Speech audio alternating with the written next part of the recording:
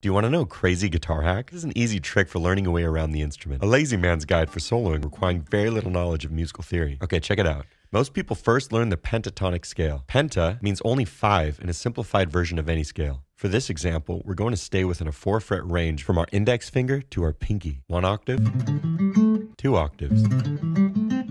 But many people have trouble knowing where to play this. The scale can be applied to both major and minor. The only bit of music theory needed is recognizing every major scale has a relative minor and vice versa. For example, C major's relative is A minor, and the way of finding it is exactly 3 half steps away, aka the distance from your index finger to your pinky within the 4-fret range. It's as simple as this. If the key of the song you're playing in is C major, you start on your pinky. If the key of the song you're playing in is A minor, then begin the scale on your index finger. It works on any of your favorite songs. Bonus tip, bend your ring finger on the 3rd string to activate the blues. Hope this helped, and thanks for listening. Like, share, and follow for more music.